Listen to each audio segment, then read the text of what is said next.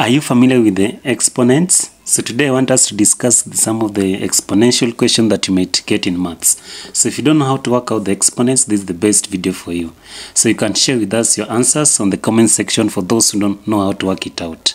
So if you are joining this channel for the first time, remember to subscribe, and if you are a returning subscriber, please just like the video and share.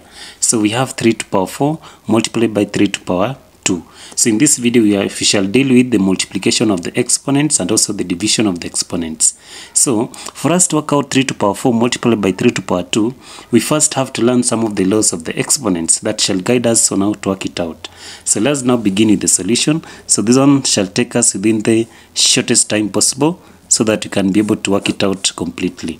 So the first law of the exponents, the first law, that is law 1, says that a to the power of m multiplied by a to the power of n is equals to a to the power of m plus n. So that's the first law.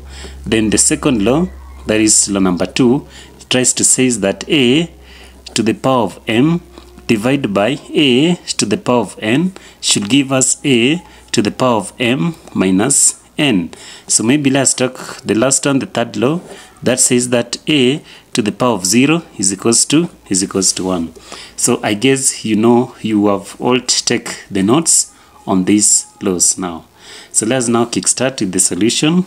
So let's now move to the solution above there, the solution that you're having. So we now have this maths problem, 3 to the power of 4 3 to the power of 4 multiplied by 3 to the power of 2. So what is the answer now? So in this case, these ones, we call them the roots. They are the same. So meaning that the powers are the ones that are different. And our first law says that a to the power of m multiplied by a to the power of n is equals to a. So meaning that this one is equals to 3 to the power of 4 plus 2. So what is the answer? 3 to the power of 4 plus 2. So here will now be the 3. So 4 plus 2 is 6. So now we shall have 3 to the power of 6. So when you work out 3 to the power of 6, this one shall be now 3. 6 times 3 times 3 times 3. Then also times 3 again. Okay. So we have 3 times 3 times 3 times 3 multiplied by 3. Multiply by 3. So I guess there are 6, 1, 2, 3, 4, 5, 6. So when you work out all these together, we shall end up with the answer is 729. So that's the correct answer on how you can work out the powers to do with the multiplication.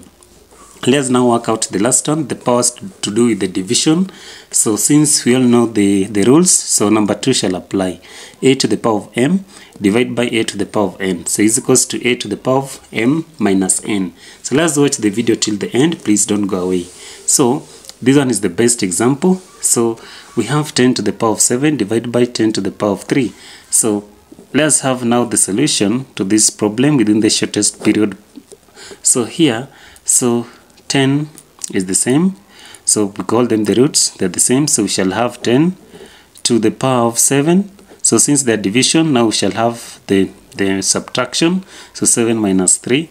So when you work out that one, so we shall have 10.